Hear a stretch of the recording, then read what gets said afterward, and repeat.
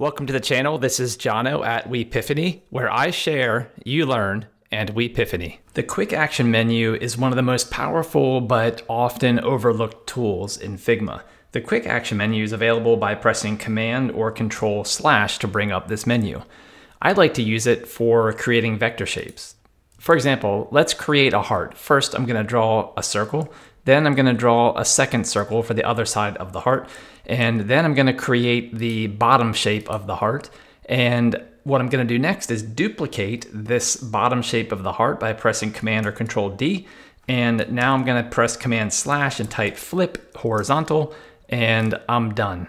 I used to go all the way up to the object menu, then choose flip horizontal or Shift H. So whichever way you prefer to do it, through the quick actions menu or Shift H, it's a quick way to make your vector artwork in Figma even faster.